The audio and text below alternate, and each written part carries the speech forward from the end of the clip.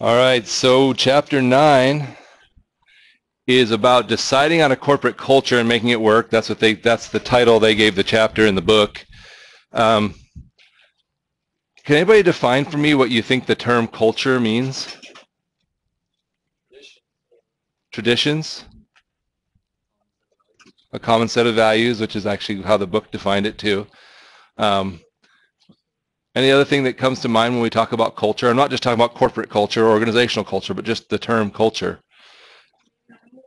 The rules, okay, and environment and norms. So sometimes rules are rigid, but there's sort of like these rules of society that we're just supposed to all supposed to know. And well, you moved here from a foreign country. Were there norms here that were different? And that was then things that you were like, what I found as I traveled places is there's things that we would never do here that other places do, so it shocks us, and vice versa, things we do here that they would never do in another place. I'll give you an example. When I was in China in the 90s, I was there with the military, it was pretty common to see people who they wouldn't have their potty training toddlers wear diapers. They would have just pants that had like a little slit cut in the back. And if the kid needed to go to the bathroom, they would just set them down like wherever they're at, street, park, and they just let them like go to the bathroom right there. And like that was pretty foreign to me, like as a norm, but that was part of that was culturally accepted there, right? Yeah, diapers are expensive, man. Anyway, so it's those are all good definitions, I guess. So one thing the books used that I thought was interesting is that they use the term organic shared beliefs. And by organic, what they meant was, I don't know, what does organic mean? More expensive. More expensive. That's true. But what do you think it means in this context? I think it's like believe certain things that you don't force onto them. It just kind of happens naturally. Okay, good. I think that's exactly what they mean. As managers or business owners, we can certainly impact organizational culture through things we do, but probably if you try too hard, it stops feeling like culture and feels more like rules that are imposed by the boss, right? And so if you ever worked in a place where you have a rule-heavy boss who likes to impose rules, because that generates its own culture. And a lot of times the culture has to do with sort of resisting the boss's arbitrary rules at all, in any way you can without getting in trouble. So you have to be careful. If you try to force a culture, you'll create a culture of subversion. The military has a lot of that going on, right? Everything's so rigid that people find ways to still be human within that rigid structure. So organic shared beliefs about things such as how managers should manage. Maybe you've worked at more than one place and you've been places where managers were expected to be all up in people's business and other places where managers were expected to kind of back off and let people have space. Okay. I've been in both. How employees should manage themselves. One of the great things about working here at EAC is we are really left alone quite a bit as long as we're doing our job. Anybody ever worked at a place where you have freedom to sort of do the job the way you think is best done? Yeah. Do you appreciate it, or did you find it frustrating because you weren't sure what you were supposed to be doing, or some other thing?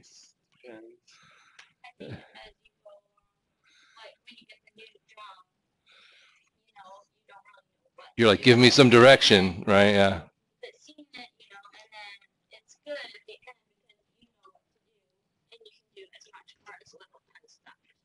Okay, good.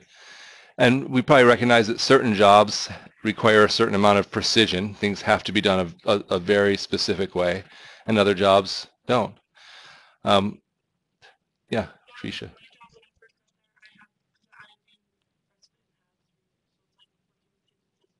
Uh-huh.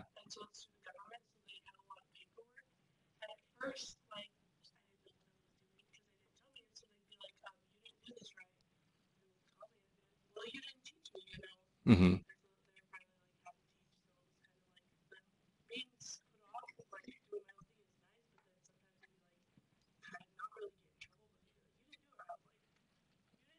Right.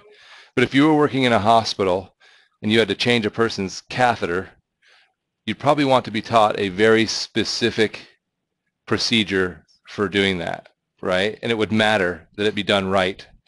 And so each situation matters. I once had 5 students in my class who all worked at Little Caesars. They're all in my class at the same time. And at Little Caesars, when you make a pizza, there are like a measuring cup, and you put exactly this much sauce and exactly this much cheese, or you're supposed to. And one of them was like, I think it's dumb that we have to be so, why can't we just take a scoop and throw it on there? And we did the math once, right? If a large pizza is supposed to have 8 ounces of cheese on it, that's half a pound, and someone accidentally puts 10 ounces, because I can't pick up a handful of cheese and tell 2 ounces different in weight. I can't. Maybe you have more sensitive touch than I do. But if you did that, 2 extra ounces of cheese on every pizza, and you did 1,000 pizzas a day, that's 2,000 ounces. Divide that by 16. What is that? 2,000, Two over, then every four pizzas, you're practically making a whole other pizza. Right. And, if cheese is $2 a pound from the wholesaler, you get my point. It could be the difference between being successful or failing. You think Little Caesar's whole model is volume, right? Like just crank out cheap pizzas. I won't call them cheap. I'll call them, I like Little Caesars. I like them better than Domino's. I'll just be honest. I think Domino's pizza tastes like cardboard with garlic on it. But don't tell them I said that. I might offend somebody. Anyway, you get my point. So in that scenario, you'd have to have some very specific types of expectations from management as to what you needed to do. Rules and behavior within the organization, why the organization exists, and even the life values that employees espouse. Right? Some organizations might really be into, we work so that we have joy, and others might be like, no, we work to earn money because money's what we're all about, or somewhere in the middle. Here at EAC, as an example, we have a culture, believe it or not, many of our instructors love teaching, and they love watching students grow and progress. And many of them could probably make more money in the private sector, but they choose to work in education because they find it fulfilling. And that's part of our culture. Okay, you'll find people who are more mercenary about it and people who are less. But so here, there's this mindset that managers should back off and let people govern themselves, that people should be responsible and handle their own stuff so they don't have to be told what to do, that we have certain policies and we follow those policies, but outside of policy, that we trust people to be professional and to handle things the way they need to. We exist to educate students, and we care about students, and that should be our primary concern. And this isn't said anywhere, but there's probably an expectation of conservative moral values here at EAC. In other words, if somebody wasn't holding to that, if somebody was having extramarital affairs or something, again, there's no rule that says they get fired for that, but I guarantee you the culture here would be harsh on them, because that's a value that's kind of shared by most of the people here. So that's the kind of organicness of it. None of that comes about by rules. It comes about by history, and it comes about by the community that we're part of, and that becomes the culture of the organization. So how do we instill an organizational culture then? If we're a manager or an owner of a business and we want things to be a certain way and we want a certain culture to exist, and maybe something that's just as applicable to us is, how do we instill a culture like in our family, right? Have you ever said, like, I hope my family is one of those fun families that likes to do stuff together, or I hope my family, I hope my kids really understand the value of education, or whatever it is. And how do you instill those values? Because usually trying to be too direct, if you try to make your kids love education by forcing them to do their homework for 4 hours every night and they don't move from the table till it's done, you're probably working against yourself. They'll get A's, but they won't love it, right, or whatever. So some of the things we do, it is management driven. You have to recognize that what the boss does impacts the culture. It is a top-down process. It's not policy, but it's heavily impacted by the policies. In other words, even the way you choose to pay people, if you pay them hourly or if you pay them salaries or if you pay them a bonus for something, that impacts the culture, the expectation of how I work and why I work, right? If your policy about using computers for personal stuff is really rigid, that's going to shift culture. If it's really loose, that's going to shift it too. And it's impacted by social conditioning. EAC, as an example, is strongly impacted by the founder's legacy. And what I mean by that is this school was founded as a private religious institution, right? It was the St. Joseph Stake Academy. That there were a group of farmers living in this valley who said, education is so important to us that we're going to pool together and start a school for our children. And that the values of that, even though it was religious at that time and it's not religious now, those values are still strongly intertwined with how we do things.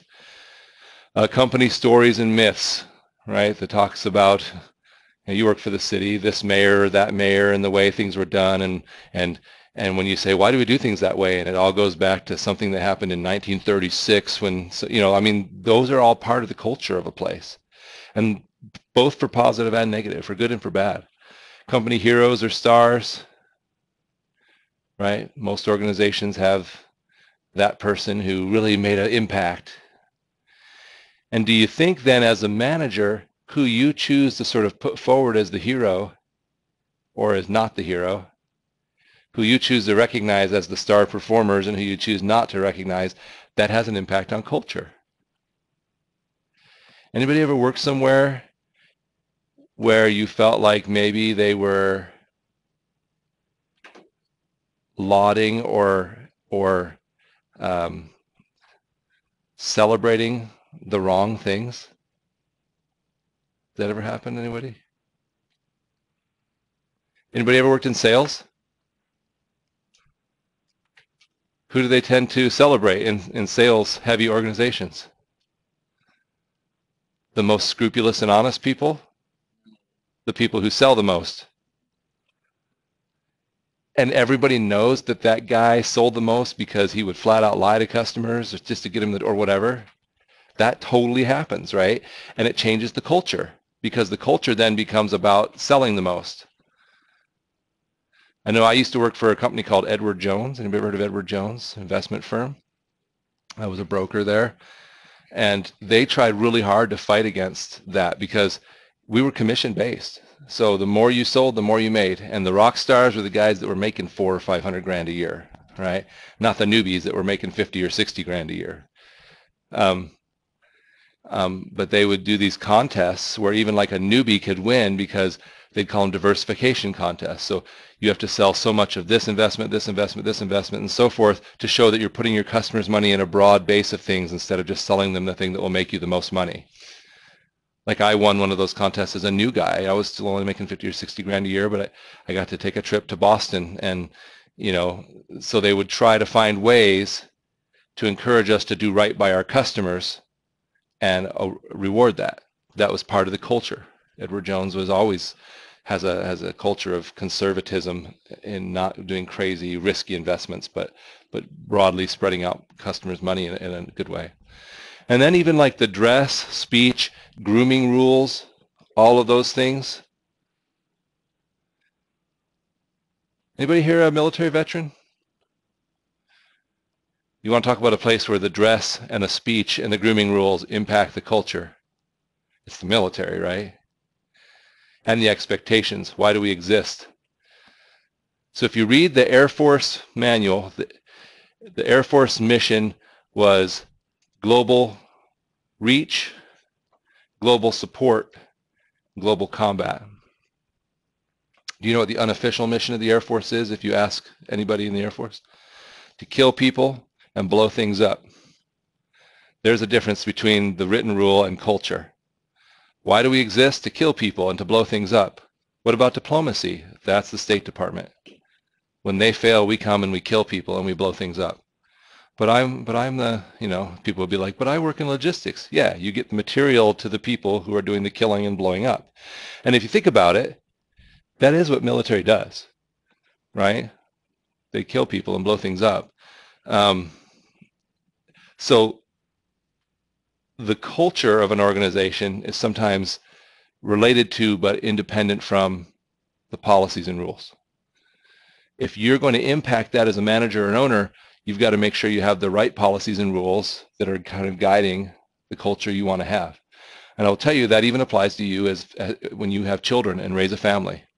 You've got to adjust your expectations and your rules in a way that guides the children in the direction you want them to head, rather than trying to force them in it, because they'll resist. I don't know. That's the beauty of having 9 children, is I screwed up on a couple, right?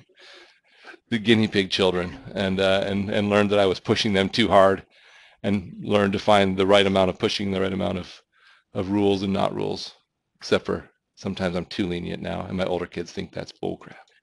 Why do they get to do? Because they're better than you were. Okay. All right, so here's some questions for you. How do you believe culture will impact ethics then?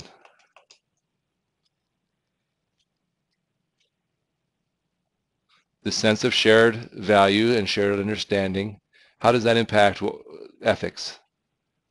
Our sense of what's morally right or morally wrong? Because based on what you believe, that is based on the decisions that you're gonna make. Sure. It's like you said, sometimes some people think that with all the different philosophies that we're looking at, some people think that one thing is terribly wrong, and other people think that that is standing up for justice, doing exactly what other people think. Right? And that's some of the challenges we have in society right now, right? What one person thinks is being socially responsible, another person thinks is being terrible, right? There are people who think allowing unlimited immigration would be the socially responsible thing to do. And there are other people who think that's the most terrible thing you could do, and that we should really limit immigration, right? And then most of us are probably somewhere in between those two extremes saying, we live in a country that's been built on immigrants, and of course we want good people to come here and have all of the great things we have and be part of our society, but we want to have some control over that process. So I think what Riley said was, what you believe is right is what you're going to try to do. And if your culture is kind of contrary to that, then you've got a problem. Back to sales. I think most sales organizations really do want to have people be honest. But if they've created a culture where the only people who are recognized as high performers are those who are dishonest, then that's running counter to their own ethics. We want to find that balance.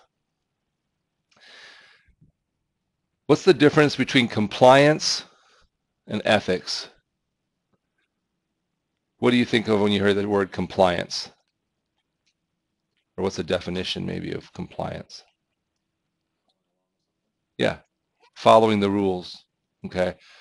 In a legal sense, we check for compliance when we say, what are the laws or ordinances or rules that you're bound by, and then are you following them, right? That's what a compliance check would be. When we get audited here at the college, what they say is, what are your policies, and then are people actually following them, and if they're not, are they being sanctioned, right? That's a compliance check. So what's the difference between that and ethics then?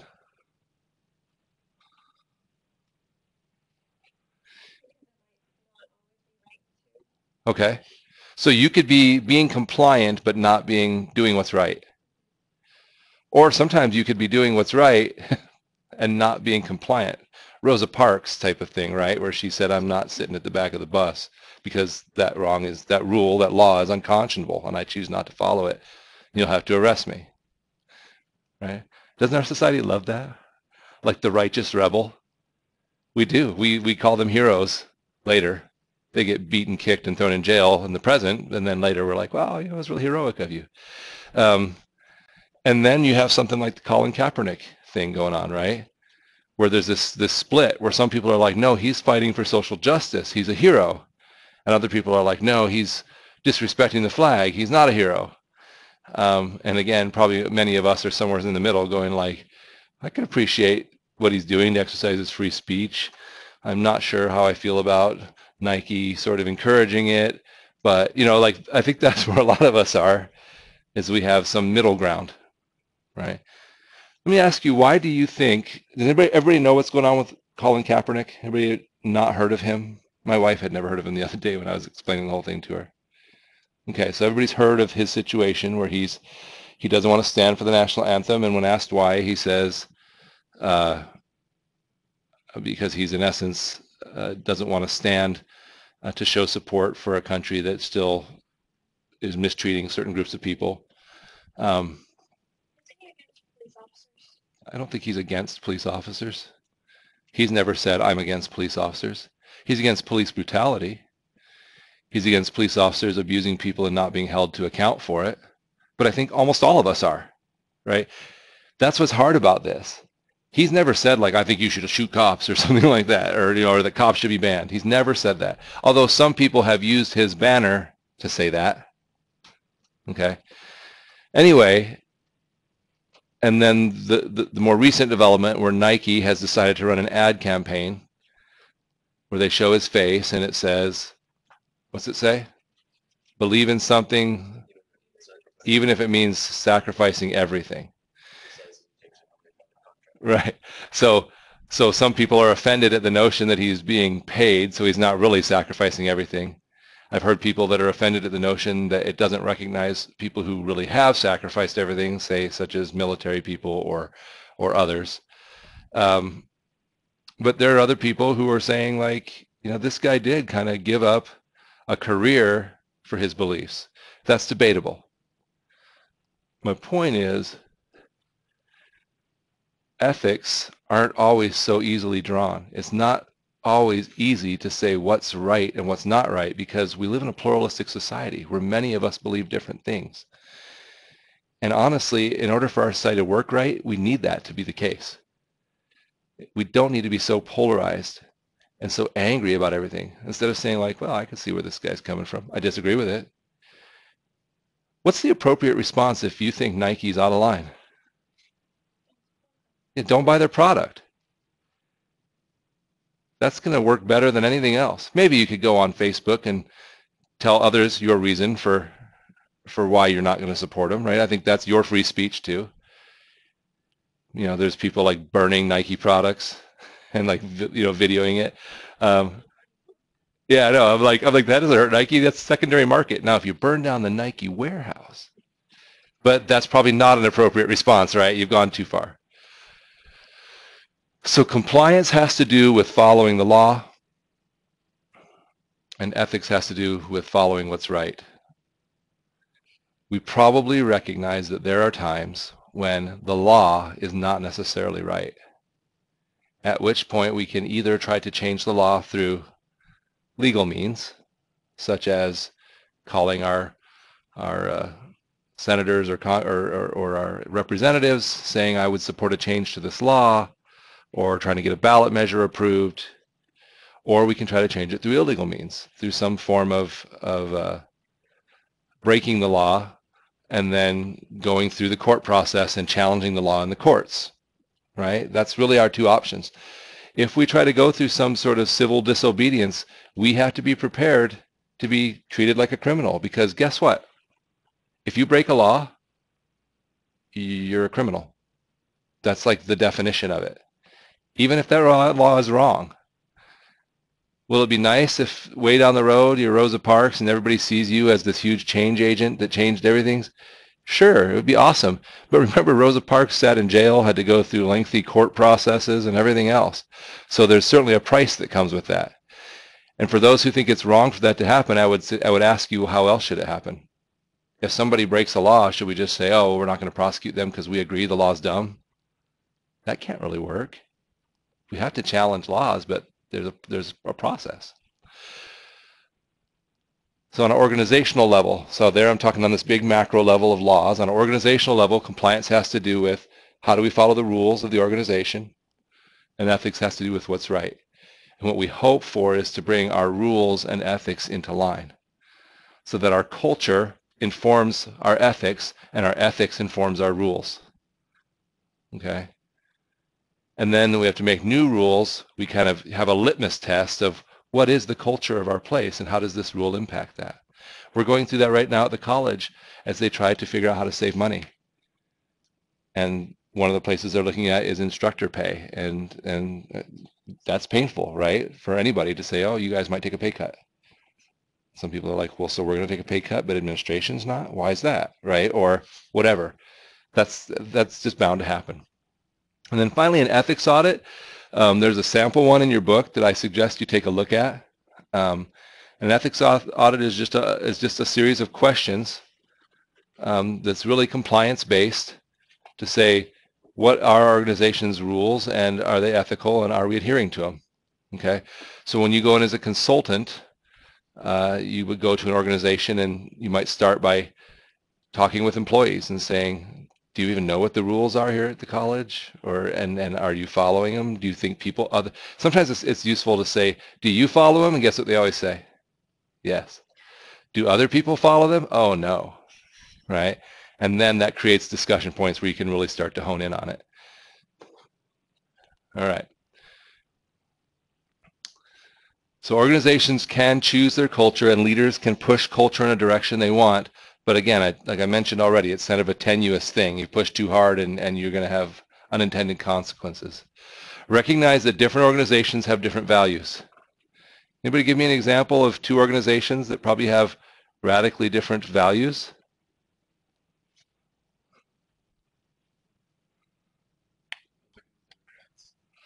Okay, the Republican National Committee and the Democratic National Committee.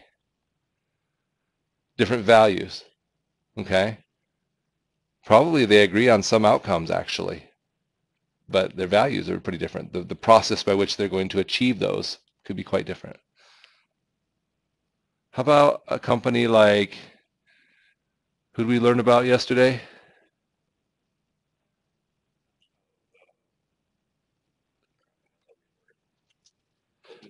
Was it Goldman Sachs? And a company like Google.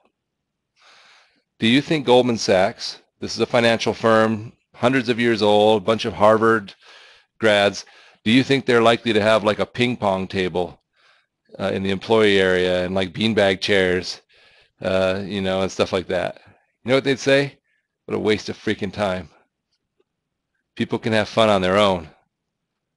When we're here to work. But Google's kind of known for like trying to create this like fun environment. Their logic is, if it's fun to be at work, people will stay here and work extra hours. And there's probably some truth to it. Goldman says if people are making $1 million a year, they'll stay here and work extra hours, especially if it's commission-based or bonus-based. Their outcome is the same. They're trying to get people to work more hours for the same amount of money, but one's driving them with financial incentive and the other is driving them with a cool place to be.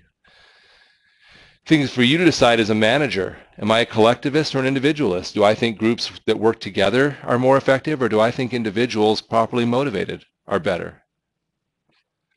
Most of us are somewhere in the middle of those two, right? What do I value more, means or ends? Are you outcome-based? I don't care how we get there, I just need us to get there? Or are you like, no, the path we take matters? Can you see how this applies even to like other units, like families, other organizational units? For real.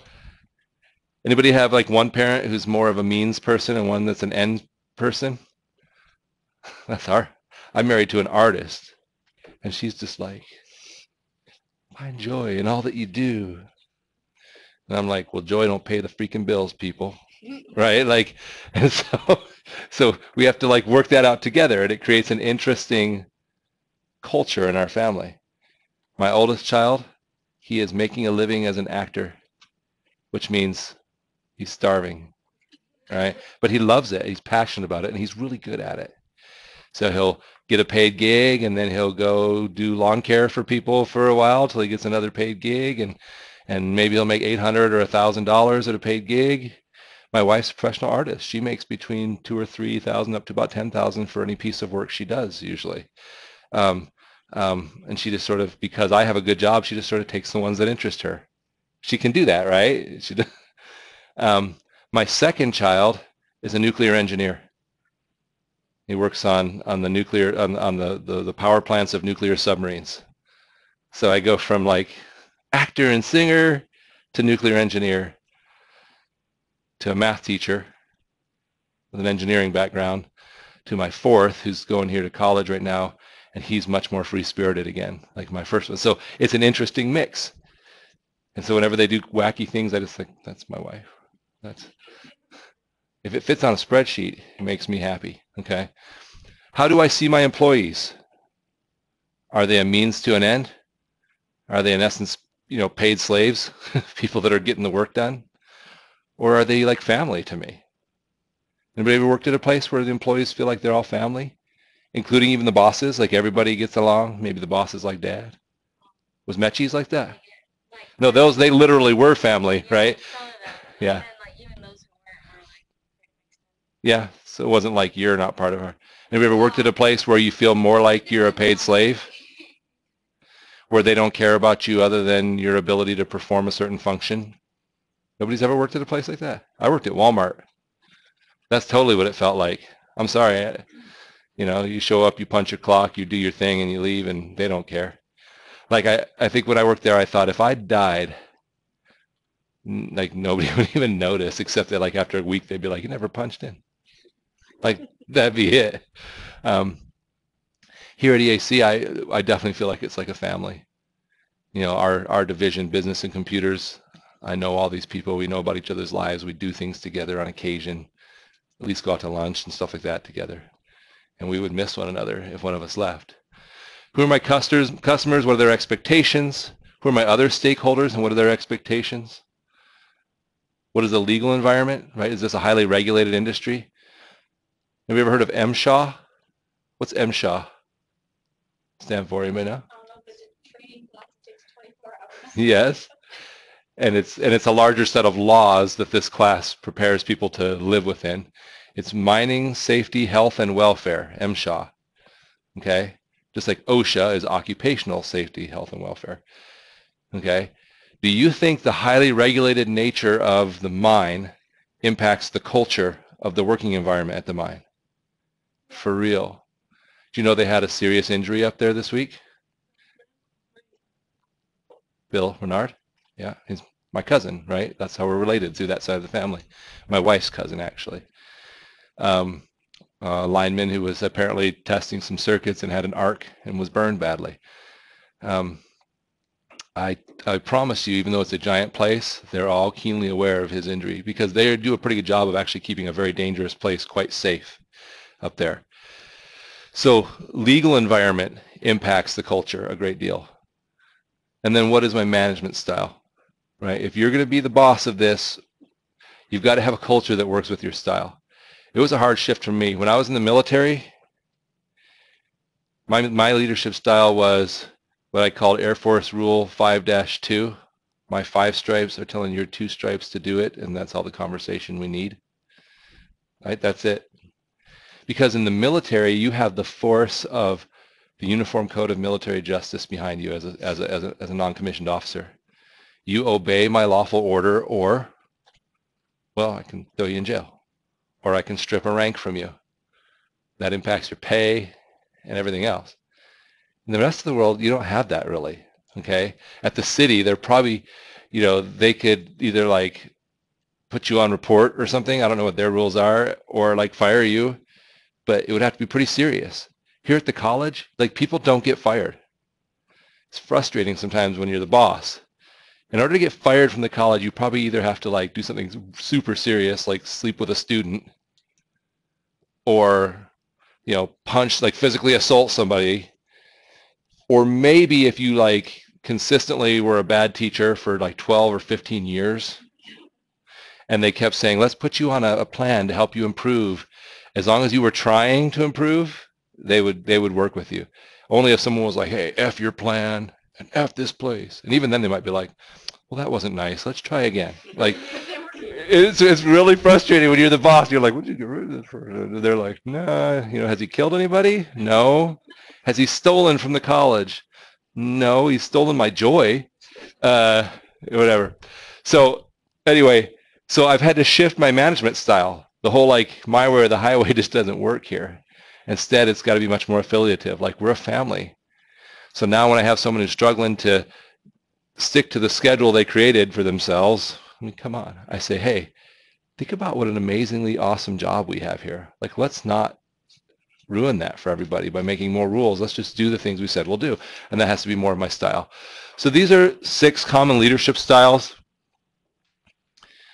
You'll find that not everybody is one of them in a rigid way. Okay?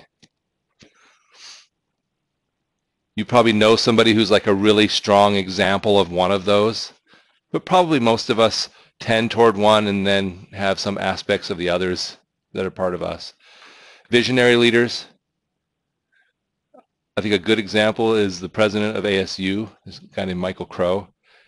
He has made ASU sort of a leader in entrepreneurial, and I'm not just talking about business, but by entrepreneurial I mean the opportunity to see opportunities and try things and try to do that. It's a very innovative university because he's a visionary leader. He kind of says, here's our shared vision that we're gonna open the minds of our students and then kind of lets people move toward that. He's pretty amazing, I think. The coaching style, right? This is where you challenge people to meet goals and supervise their process of doing that, just like a football coach would, or I've coached for years, and that's exactly what we do. Is we say, let's set some goals, right? When we're cutting people at the beginning of the season, the people that we don't cut, we're saying, here's some areas you need to work on. What can we do to improve those areas? And then follow up with them, right? How is that going? What are you doing on those? An affiliative leader, that's the person that wants to be everybody's friend and make the place harmonious and run in a happy way. Works really well for some organizations. I should say none of these styles is good or bad. They're different, okay? And a lot of times someone who's affiliative still needs an assistant manager who's the hammer, who will occasionally come down on people, right? So the affiliative person wants things to be like harmonious and running, but the side effect of that is that you'll get people who will abuse that. They know they won't get yelled at or they won't get in trouble, so they just sort of do what they want. So a lot of times, again, you find somebody, an assistant, who can help you come down when it has to happen so that you still get to be the nice person, right? A democratic, these sort of leaders frustrate me more than any other leader on earth because I'm not democratic in my nature, but I think it's good in some organizations where they value consensus decision making. How does everybody feel about that? Hey, we have to get this job done. Who wants to do this? Who wants to do that? And you're like, just freaking tell me what to do and I'll get on the job. That's that's me as a follower. Like, just tell me what you need from me. Don't ask me my opinion. Although I want my opinion to be heard, but I don't want it to be like a vote. That's But if they ask your opinion and then don't even care about it, that's the worst. That is frustrating, right? Right. That's why I'm like that. A pace setter leads by strong example, setting and meeting goals. Anybody know Dr. Lawhorn, Janice Lawhorn? So she's my immediate supervisor here at the college. She's what I'd call a pace setter. She outworks all of us. Earlier in her career, she'd be one of those people who she just couldn't understand why everybody else wasn't putting in 16 hours a day here at the college because she's mellowed as she's matured, but still leads by this, like she just works her butt off. And I'll tell you, we respect her for that. We don't always like when she comes down on us because we're not working as hard as we should be, but we respect her for her hard work, right? And then the commander gives clear directions and expects compliance. And I'll tell you, my military days, that was how I was taught to lead, right? And think about the setting where you're doing that in the military. If you're doing some sort of, I was in intel, so if I'm collecting data and getting that data out to the people who need it to make decisions on the ground right now because they're fighting, I need to be able to give you an order and have you do it. And so that carried over to my parenting style, and it was too rigid for little kids. I used to tell my children, you purchase the right to question me by obedience. You do it first, then you can ask me why. And in a foxhole, that matters, right? When I say get down, you get down, and then you can say, hey, Sergeant, why are we laying on the ground as the bullets go above our head? Because if you stop to ask me why, the bullet's going to hit you. Then you'll know why. But for a child, doesn't that seem a little outrageous? But that was a combination for me of how I was raised and then how I'd been trained. Now, I've become much more affiliative in my leadership style with my children.